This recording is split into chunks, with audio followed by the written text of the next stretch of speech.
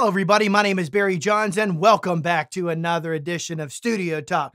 So, you got some pops, you got some clicks, you got some latency. In other words, when you hit that guitar, it's like, man, oh, there it is. Now it's coming back. That delay is called latency. In your recording process, well, let's get to it.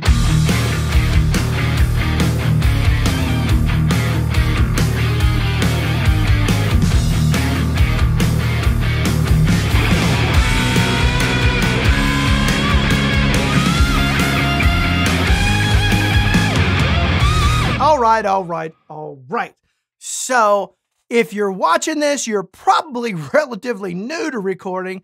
And my motivation and my inspiration for doing this video is I actually helped one of my viewers out who contacted me via social media. Was having a problem because they were getting latency in their recordings. And they had certain ideas maybe what was causing it, but none of those made any sense to me. And I was like, wow. So I said, I got to figure this out and I got to find out what's going on. And it really was the root of all causes when it comes to you've got latency, you've got pops and cracks and stuff in your sound source as you're trying to record clicks, things like that. That's almost always an issue of the buffer setting in your digital audio workstation. Every digital audio workstation has, under the preference panel, okay, or somewhere within its menu system, okay, the ability to adjust and set that buffer while you're recording and or mixing. This is something that you need and must become very familiar with if you want to be able to maximize what you can do with your existing computer, okay? So what does a buffer do? Okay, so obviously, let's put this down in cornbread English and talk about how your audio gets in and out of your interface, okay? Let's focus on the in because that's really what we're talking about right now. And that is you're sending an analog source that has to be converted into ones and zeros. It has to have that analog to digital conversion that happens in your recording interface, okay? And then so your interface is doing the converting from analog to digital.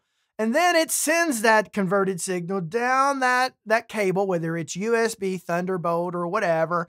It's sending that signal down that cable into your computer. Now your computer has to write, okay, onto the hard drive what it's recording while you're playing, right?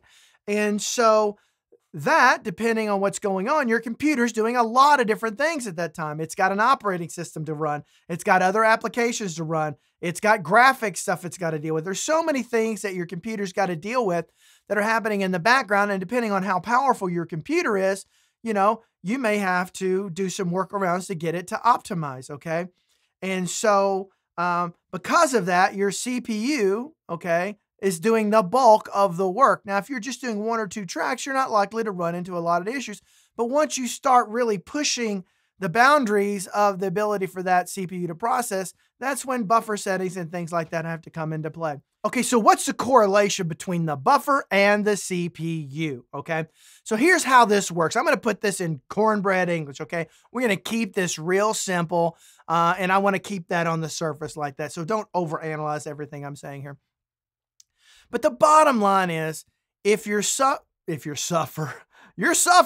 not having a good time.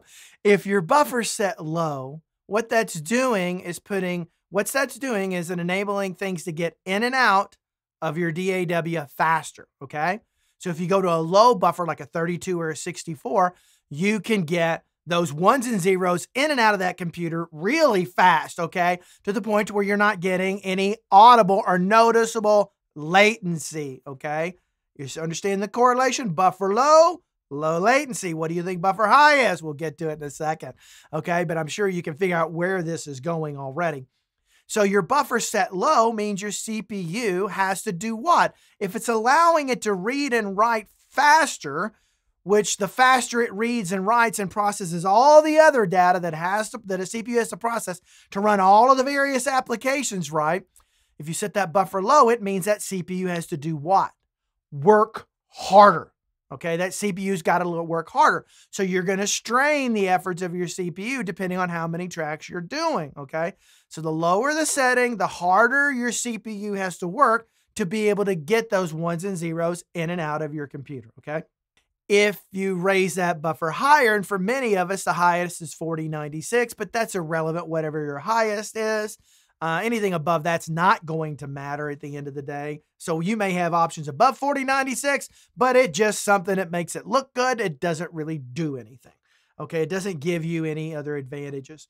Okay, so anyway, you set your buffer higher, which means what? Your CPU is working less.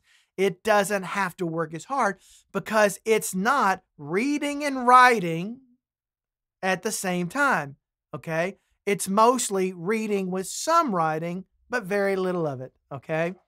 And so ultimately at the end of the day, if your buffer's set low, you're going to have low latency in recording.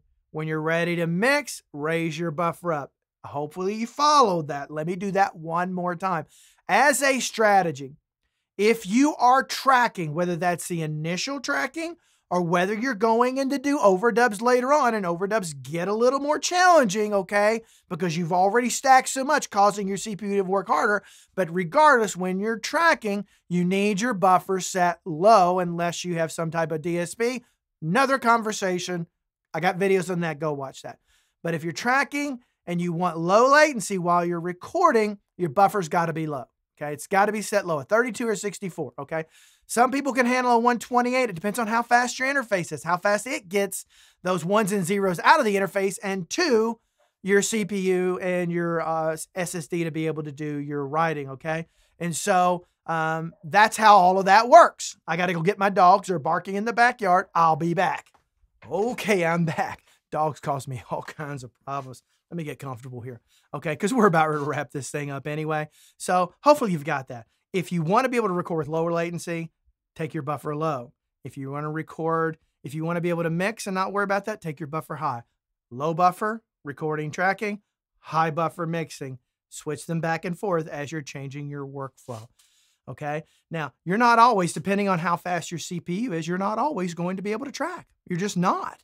Okay, if you've got 60, 70 tracks built in there, you got a lot of plugins, you got a lot of virtual instruments, your computer may not be able to go down to that low buffer. It may be beyond your CPU's ability to process all of that. So if you're running into situations to where you've got your sessions done, okay, and you're still trying to do some overdubbing and things like that, and your computer simply won't work, it will not run without giving you errors and things like that while you're tracking, okay, that means at that point, if you've already adjusted your buffer down to an area where you know a setting to where that's acceptable latency to you, and depending on what you're tracking, that can change, okay? Guitarists don't tend to need as much as vocalists, and keyboardists need it really low with virtual instruments because that's very, immediate touch sensitive. So a lot of these things come into play, but the bottom line is, if you're trying to raise your buffer low to where the setting you typically would track at and the lowest setting you could get at still gives you latency, it means your computer's not fast enough. And there's workarounds and things that you can do. And that's another video. That's, print your stuff, freeze your tracks, etc., all kinds of things like that. But the bottom line is I may have just spoke a bunch of things you don't understand. That's fine. You still got a lot to learn, most likely, if you're watching this video. Okay. So keep that in mind. Buffer low for tracking, buffer high for mixing. Simple as that. Go find your buffer setting. Most likely, it's under the preference of your DAW. Play around with it, experiment with it. This alone, if you're just getting started, okay, will make a lot of difference for you, okay? So put your comments down below if this has happened to you and you're struggling with these things, or maybe you're having some problems unrelated. Maybe you're getting pops and clicks and things like that, but you're not sure how to deal with that. Maybe it's not a buffer setting. Maybe it's something else. Well, maybe I've got some ideas on that. So let's put down some comments down below. Tell us what you think about it. I love getting engaged in these type of conversations, okay? But until then, okay, do me a favor, hit that like button, that subscribe button, and that notification bell, okay, so you know when I got new videos. I really appreciate if you support this channel. I work hard to put content out for you folks. Look, I'm just another guy out there just like you, been at this for over 40 years, okay, been obsessed with it for 40 years, learned a lot along the way, so I'm willing to share what I've learned, okay? And so if I can help you, I'm here to do that, all right? And so hit that like and subscribe and that notification bell, and help me too if I'm helping you. If I'm not helping you and you can't stand me, well, go watch somebody else. You're not going to hurt my feelings. Okay, but until next time, I hope every one of you have a great and wonderful day. Bye-bye.